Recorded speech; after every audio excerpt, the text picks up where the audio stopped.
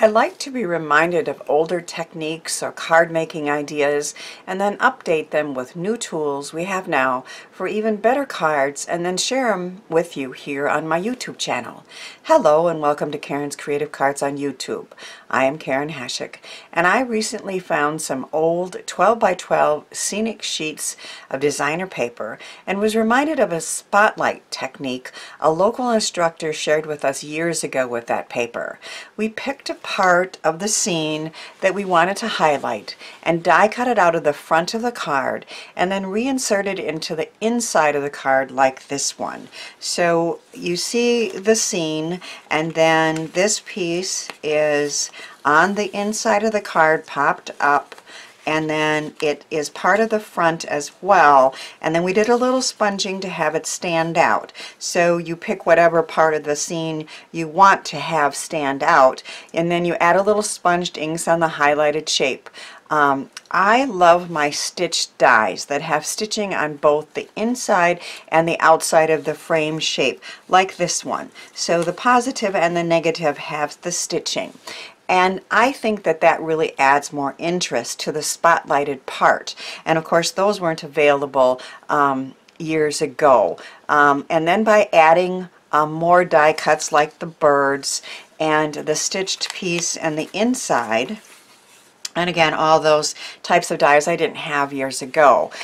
So they're even better than the ones I made with this technique back then.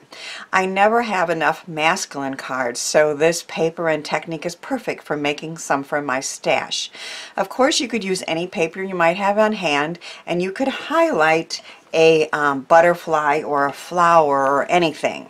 So that was my first card. This is a Thinking of You card, and again I used the double stitched, or in this case pinpoint dots on that cabin that I highlighted, and added a sentiment and some birds. And then on the inside you have that beautiful scene, and you could write your message there. Of course, we don't have to cut a stitched shape. For this card, I cut out my brother's name, and so that kind of like the eclipse technique somewhat on that pretty scene, and then when he opens it, it has his name and a happy birthday message. Again, cut out with stitched dies there for nice detail. So the name has that pretty scene. He has worked in conservation all his life, so I know he's going to love this card. Slimline cards are hot right now, and I made two out of one piece of scenery paper. So if you see, these two were pieces of the ones that I have are 12 by 12, and I cut out two slimline fronts, and then on this one I highlighted the bottom part and have the sentiment on your day there on the inside and the outside of the card with that neat stitched highlighted area. The slimline cards, of course, fit into a legal size envelope, and this one is that beautiful deer. I was looking at it and I'm going, I don't want to like put a bullseye on his face and highlight just his face. I like the idea of having the whole deer. But then on the bottom I cut out today out of that paper, and it says enjoy today, so that could be a birthday or other special occasion.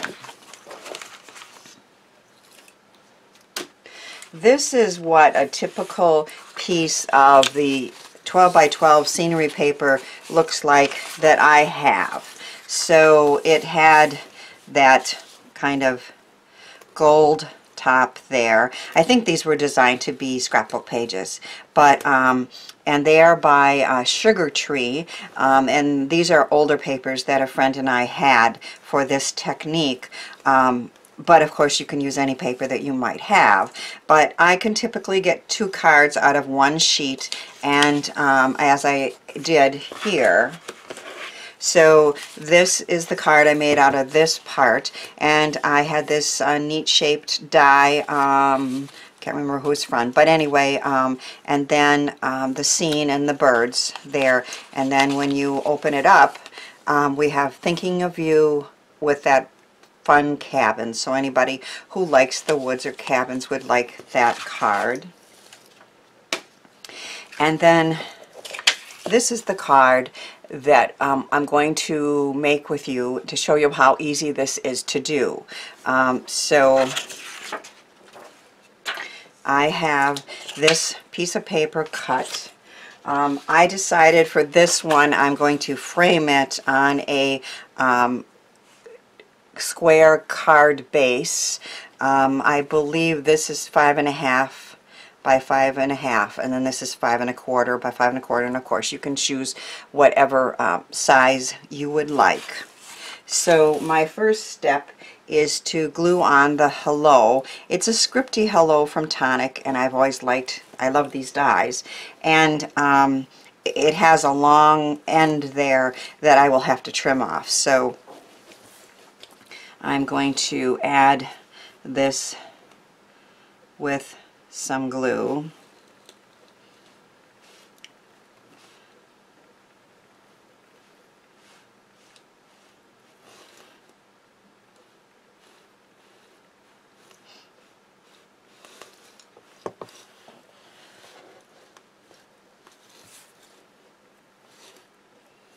Hello, in that nice scripty font, and cut off those little ends.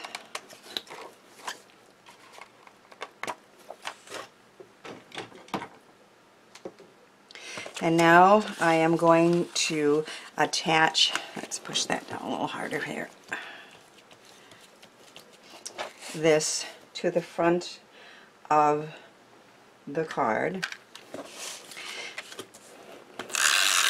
Normally when I use this permanent tape roller, I just go around all four sides, and that's plenty to hold it on.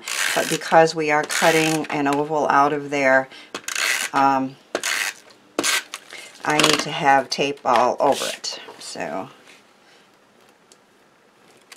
or glue, whatever you choose, of course, to attach your cards.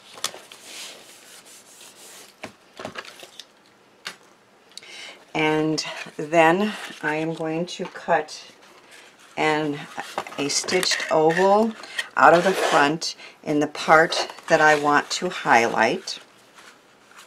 These double stitched dies are from Cat Scrappiness, and again I just love the inside and outside stitching, and that's the kind of die that I use almost all the time. I just think it adds so much more interest than the plain ovals or circles or squares.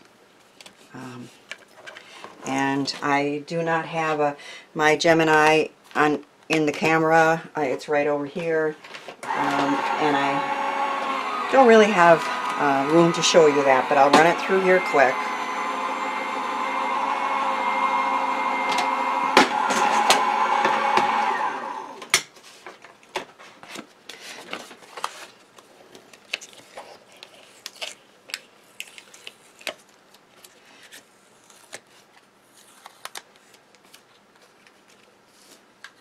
So this stitched oval fits in here, and we'll go through to the center of the card.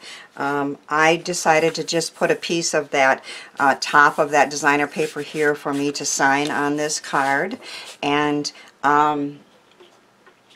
this of course would be optional, but I like the look of adding just a little bit of ink all around that stitching just to have it stand out just a bit more.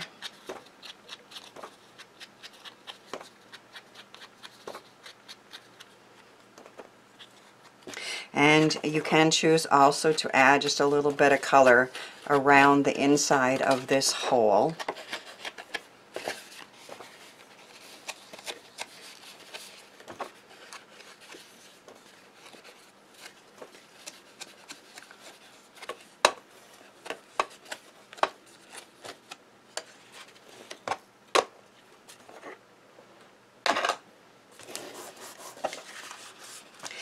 And then we're going to add some mounting tape to raise this. I sometimes use pop dots, but in this case I don't want it to be raised too high, just a little bit so it kind of fits into the front.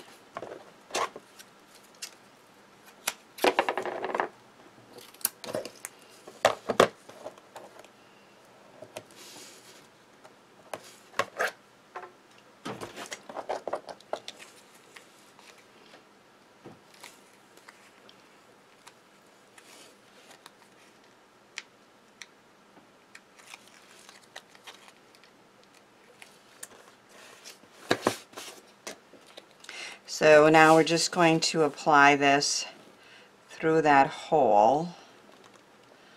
So the scene continues from the front to the inside, but yet is highlighted, which is why I'm calling this a highlighting technique. And then we just have some birds that we're going to attach. That birds was a Sizzix die. And I just thought that was a nice touch to add to our scene here.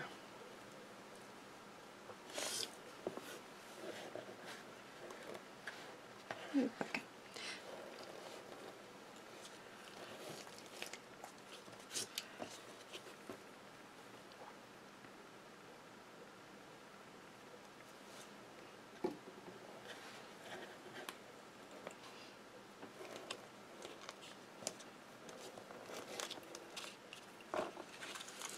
So our card is complete. It's a lovely masculine card, although it could be used for any hello purpose. And then when you open it, the oval scene is in the inside, and you can sign your message there. So you can see how it is so easy to use your dies to create some great masculine cards with pretty scenic designer paper and this spotlighting technique. I hope my cards inspired you to try this. Thanks for watching, sharing, and subscribing, and thanks too for helping me share the joy of creativity.